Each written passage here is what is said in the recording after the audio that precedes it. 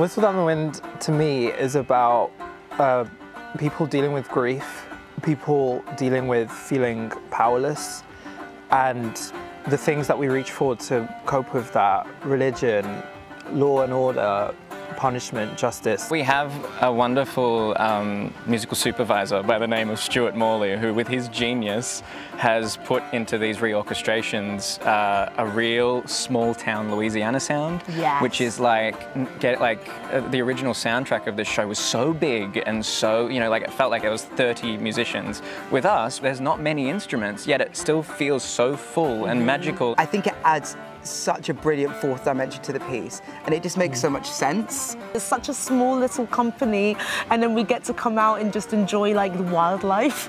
From being like city girl to do something like this, I'm like, there is a duck just walking across. And I'm like, okay, I'm literally at one with Earth. Tom is so brilliant at setting up a space that feels really safe, and we've got permission to fail gloriously, which is one of Tom's favourite things.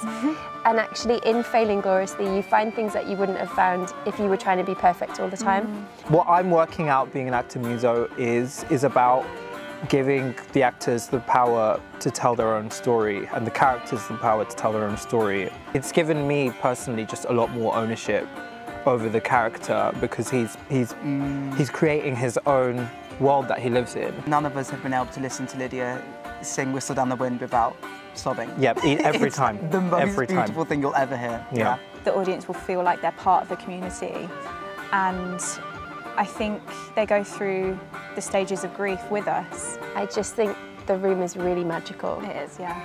Just witnessing people be brilliant every day. I'm very lucky. Yeah.